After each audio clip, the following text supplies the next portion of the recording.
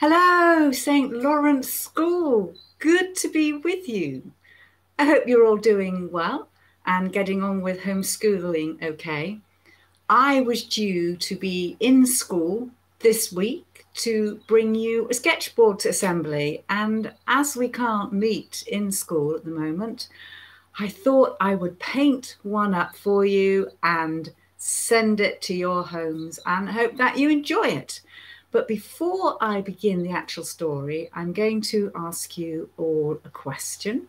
Have you ever been on a boat?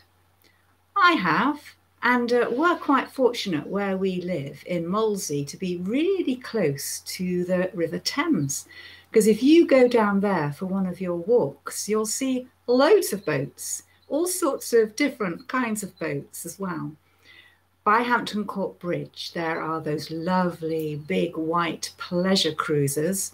I'd love to be in one of them. And then moored up by Box, you'll see all those little boats that are hired out for a bit of fun in the summer.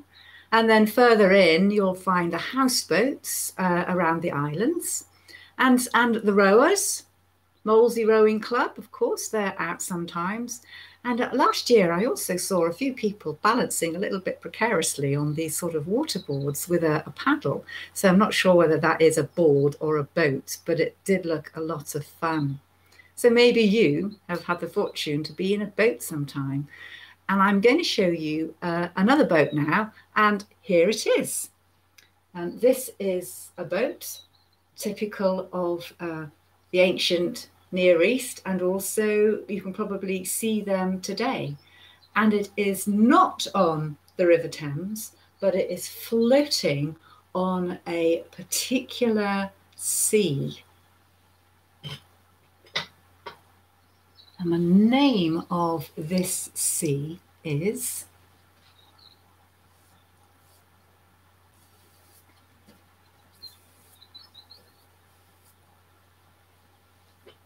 the Sea of Galilee. But it was really just a lake, but such a large lake that it felt like being on the sea. And I understand that actually the Sea of Galilee is about the same size of Washington, D.C., so a really massive place. The Sea of Galilee, and the area of Galilee is where our good friend spent a lot of time doing ministry. And I'm sure some of you could probably paint this in yourselves. His name.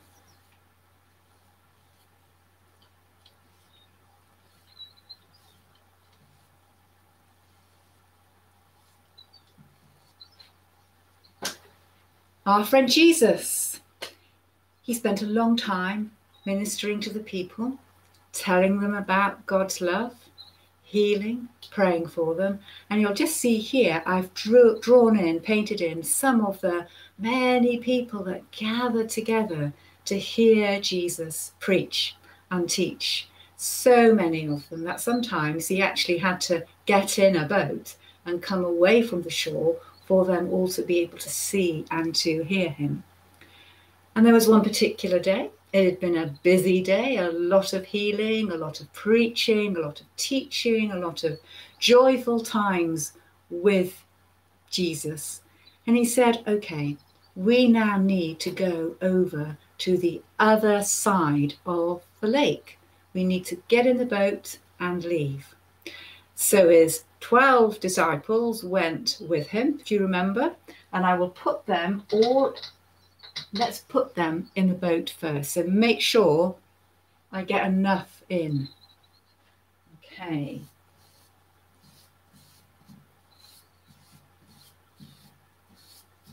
So that is 1, 2, 3, 4, 5 so far.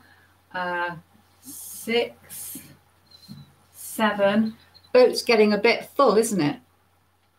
I've got another 5 to get in and Jesus. So I'm going to put a couple sort of on the other side there. 1, 2, 3, 4, 5, 6, 7, 8, 9. Another one here. 10, 11, and a 12th one up there. And then tucked in at the end, we've got Jesus. And there's Jesus. And they pushed out to shore and off they sailed. But as happens in this area, a big storm blew up. So first of all, black clouds gathered in the sky. And here, and there was a lot of wind and whooshing of wind. A lot of wind blowing and building up and building up. And if we were in the school at the moment, if we were in the assembly hall, I'd get you to do a bit of whooshing.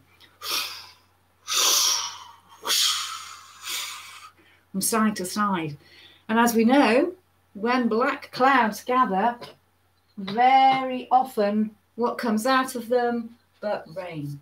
So it started small, but then it gets bigger and bigger, and the rain is coursing down here into the boat, on the disciples, dripping everywhere. And the sea would begin to swell as well. Now, I was on a boat once going over the Bristol Channel, not the Bristol Channel, going over the English Channel. And it went this way, and my stomach went that way. And then the boat swayed that way, and my stomach went that way, because it was very choppy waters, and I felt quite sick. And actually, I wouldn't be surprised if one of these disciples might have been a bit seasick as well, because it wasn't just the wind and the rain, but I need 2 brushes for this, but it was also the choppy waters piling across, big waves. So our lovely calm sea becomes very choppy. And some of this seawater would have gone into the boat as well, making the disciples very wet. And actually they began to get quite scared that their boat was going to capsize, because it was actually going very high on the choppy seas and the waves. And one of them said, my goodness, it's up to my knees. And the next one said, well, it's up to my hips now. Another, look, it's coming up to my neck. Let's try and get the water out. So they were bailing and bailing this water out of the boat to stop it from rocking so much and to keep them safe. And actually, they were so afraid that they actually thought they might drown. And they were very scared. But you know, they had forgotten something, hadn't they? They had forgotten that in the boat with them was Jesus. So yes, Jesus, but where is he? Have you seen him? Where is he? Just tucked in at the end of the boat, there was Jesus, completely unaware of the storm, sound asleep, because remember, he had had a busy day. And there he was, snoring away at the back of the boat. Wake up, Jesus, the disciples said. Wake up, we're going to drown, we're going to die, we're in a storm. Jesus probably did this with his eyes a little bit and stood up, and perhaps a bit of water slapped him across the face, and he realizes that there is a storm going on. But he isn't afraid. He says this to the disciples.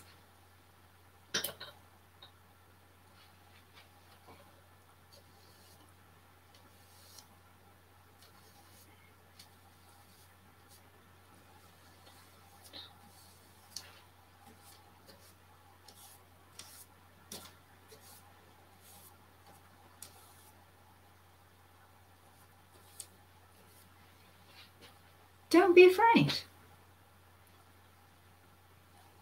I am here. I am with you. And then he did this amazing thing. He put his hand up and he said to the wind, be quiet.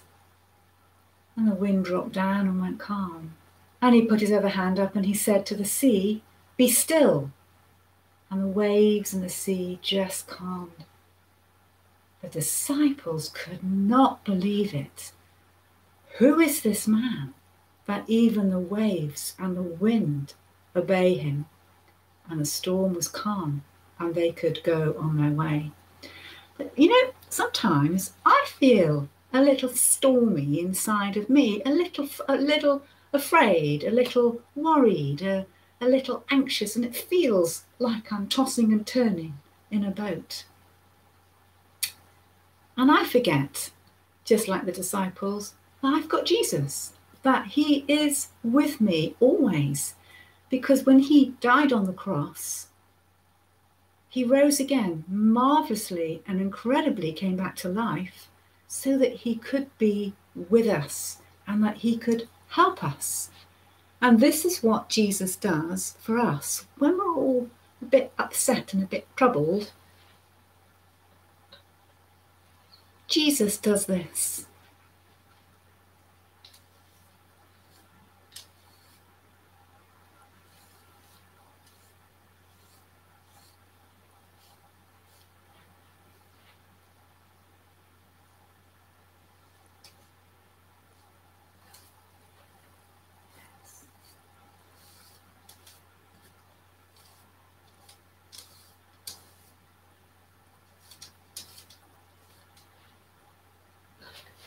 Jesus calms our storms.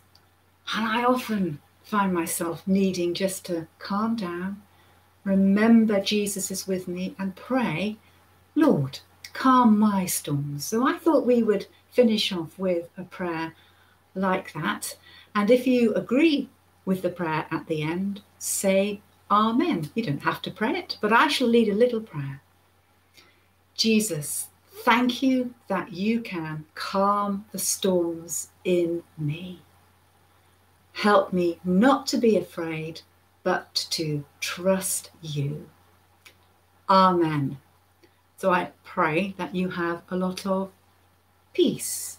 This is the sign in BSL for peace.